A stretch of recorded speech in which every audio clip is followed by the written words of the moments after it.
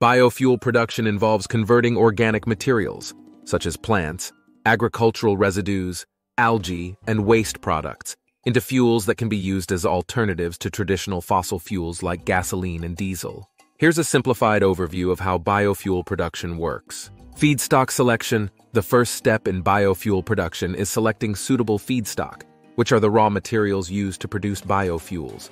Common feedstocks include crops like corn, sugarcane, soybeans, and oil palm, as well as non-food sources like algae, agricultural residues, such as corn stover and wheat straw, and waste materials, such as used cooking oil and animal fats. Biomass conversion. Once the feedstock is collected, it undergoes a conversion process to extract or convert the organic matter into biofuels.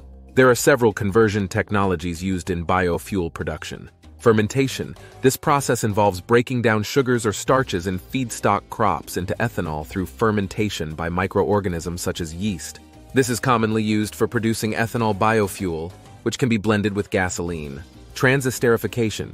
This process converts vegetable oils, animal fats, or recycled cooking oils into biodiesel by reacting them with alcohol, usually methanol or ethanol, and a catalyst. Biodiesel can be used as a direct replacement or blend with diesel fuel. Thermochemical conversion. Thermochemical processes such as pyrolysis, gasification, and hydrothermal liquefaction convert biomass into biofuels through high temperature and pressure conditions. These processes produce biofuels such as bio-oil, syngas, and biochar. Refinement and purification.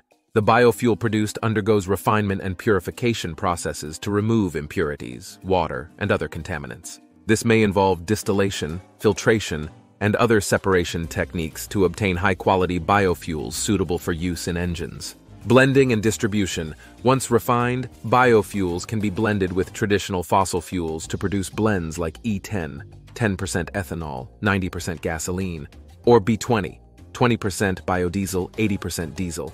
These blends can be used in conventional vehicles with little to no modification.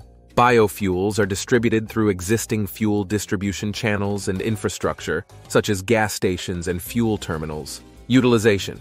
Biofuels can be used as direct replacements or blends with gasoline and diesel fuel in vehicles, trucks, buses, ships, and airplanes. They are considered renewable and sustainable alternatives to fossil fuels, as they can help reduce greenhouse gas emissions and dependence on imported petroleum. Overall, biofuel production involves a series of steps, including feedstock selection, biomass conversion, refinement, blending, and distribution, to produce renewable and sustainable fuels from organic materials.